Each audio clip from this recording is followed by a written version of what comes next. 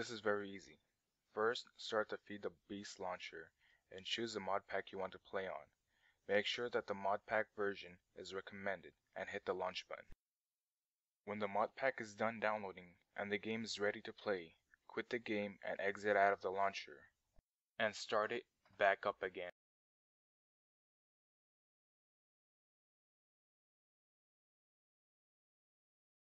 Click Edit Mod Pack and enable all the mods in the Disabled section.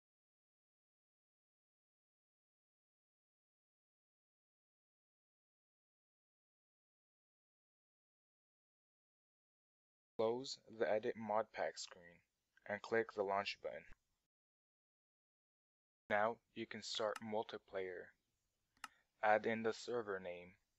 You can go to goreacraft.com to get the IP for the mod pack you chose, or use another server IP. This works for most servers